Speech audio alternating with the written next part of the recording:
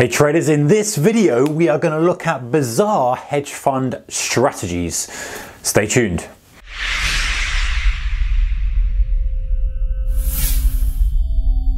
Hey guys, warm welcome to you. Alright, so bizarre hedge fund strategies. I've got 7 for you, I've got another one in my head, so let's call it 8. End of the day guys, hedge funds can invest in whatever they like. That's generally what a hedge fund is about. It's like, hey, we take money and we invest it in areas we think will make money. We are just in the business of making you a return on your capital. Now, we know some hedge funds will take in outside investment. Some hedge funds are running their own fund for family money, etc., etc., etc. But generally speaking, they can do whatever they like, as long as it's clear from the beginning in the prospectus and what you're signing up for, what they do. So you can't say, hey, we are a hedge fund that will outperform the stock market and we'll buy stocks that we think are going to do better than the others, and then go out and start doing some of these. No, no, no. But if you say, hey, this is what we do, it's a fund, and most likely they're going to categorize themselves into perhaps one of these things, or they're going to be broad and say, hey, you know what? Actually, what we do is we put 50% into the stock market and we try to outperform the market and generate alpha in that way, and we put 50% into what we call mixed investments, which in the past have included X, Y, Z, and we look for anything that matches this and this criteria. If you're happy, sign here, send me 10 million quid. You get the idea. Right, so let's have a look at them. These are quite interesting. So the first one is live settlements.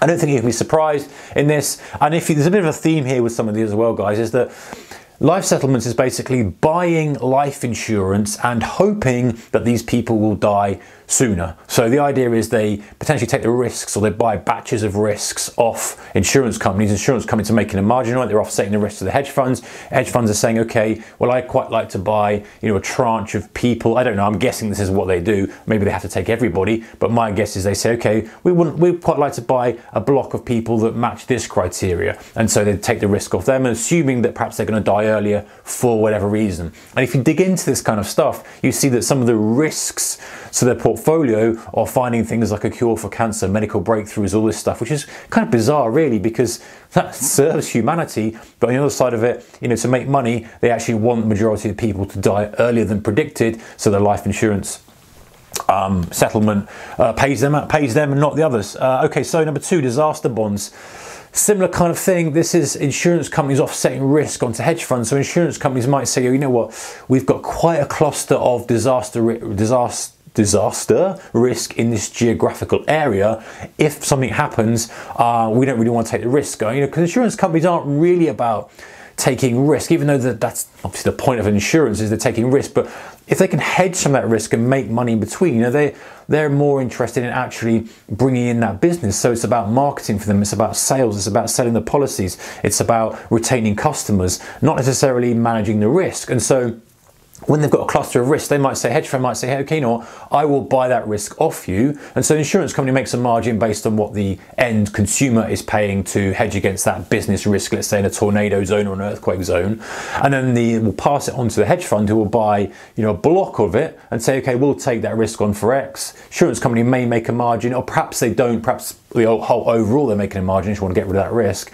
And the hedge fund will buy that thinking, okay, we can collect premiums, and they'll do some research and say, okay, we don't predict there's going to be another earthquake, or we don't think there's going to be this, going to be that. I appreciate that they are guessing, but that's the point, isn't it? They're buying disaster bonds and hoping that there's not a disaster in the next 10 years and they can collect all those premiums and keep it for themselves. So that's one thing they may do. Number 3 is financing litigation claims. So litigation, super, super expensive. Legal bills mount up. All the experts that you have to get involved sometimes mounts up. This brings a big, big bill.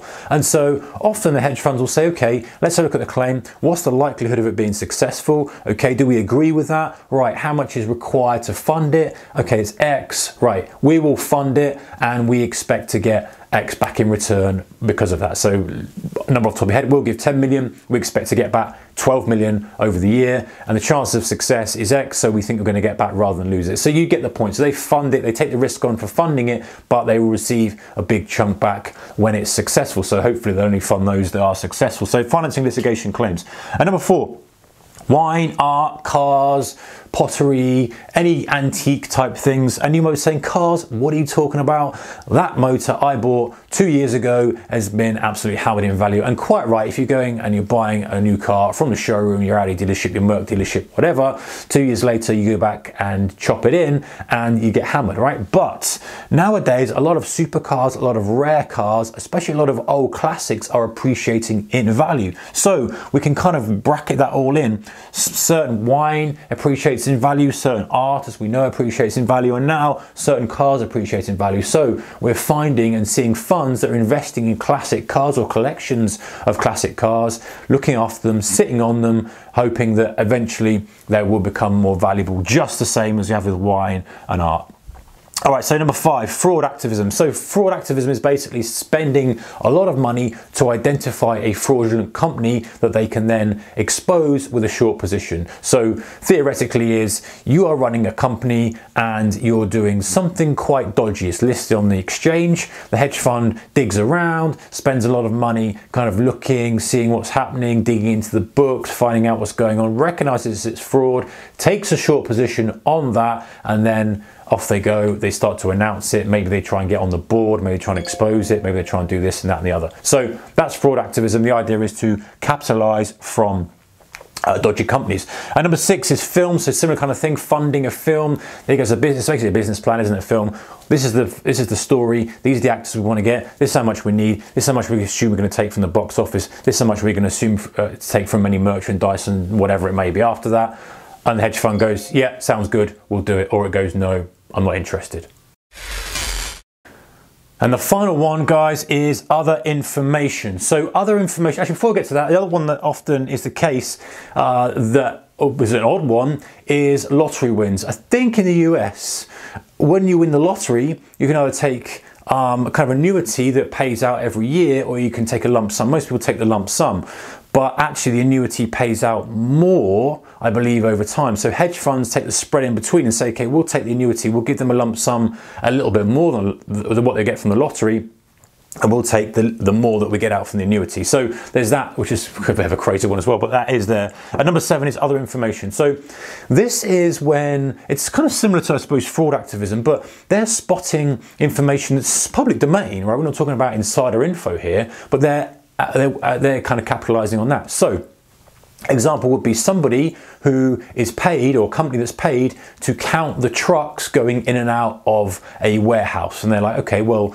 this seems to be out and this seems to be down, or maybe counting the trucks that's going out of a mine. And so they can work out the production of the mine before, or the theorized production of the mine before anyone else, or maybe even a restaurant chain. They might say, okay, how many invoices, what's the invoice number on that? How many diners have they got in there? Or they might have people who are like potentially we had for the Brexit vote, that a lot of people surveying people as they came out of the polling booths. They got a bit more of an edge on that, and then they traded off that information. But more likely it's going to be specific companies. So they've got investigators who are looking at the company however they feel they can and saying, right, well, we believe that things have died off here, or things are really, going really well. They've got lots of tankers coming out of this refinery, more than normal. We've seen an uplift every month for the past 7 months. Maybe there's a long position there because they think that the earnings are going to increase.